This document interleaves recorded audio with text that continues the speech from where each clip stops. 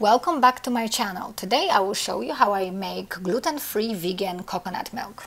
So for this recipe you will need 2 cans of full-fat coconut milk.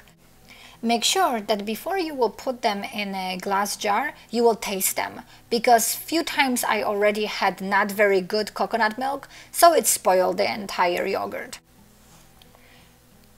So now just put those 2 cans of coconut milk into your jar. I will suggest that this will be a glass jar.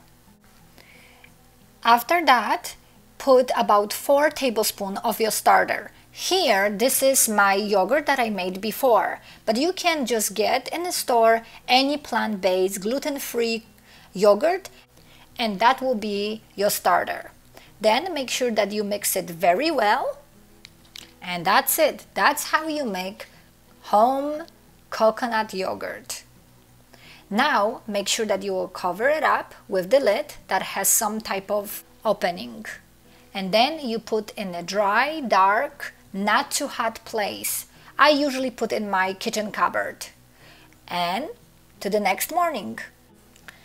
Now in the morning I checked my yogurt. I make sure that I mix it well again, and I will do the taste, because I want to see if the yogurt is ready, so the flavor is good for me. And now I see that it is actually good, so now I will put it in a refrigerator for a few hours before I will make my breakfast. It's time for breakfast now.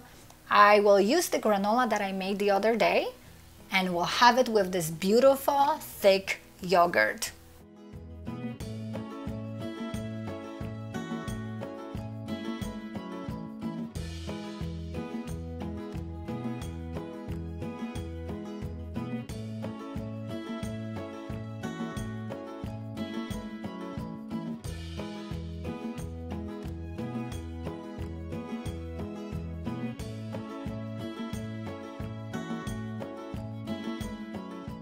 Adding today some extra treat, some blueberries, some vegan gluten-free chocolate that my daughter just loves it, and some banana.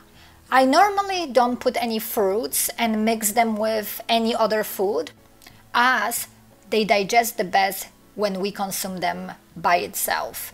But today is a special treat for this video, so my daughter is going to have beautiful bowl of granola with yogurt and fruits. And of course, let's not forget about the chocolate. If you like this video and this recipe, please give me thumbs up and subscribe to my channel. And I will see you in my next video.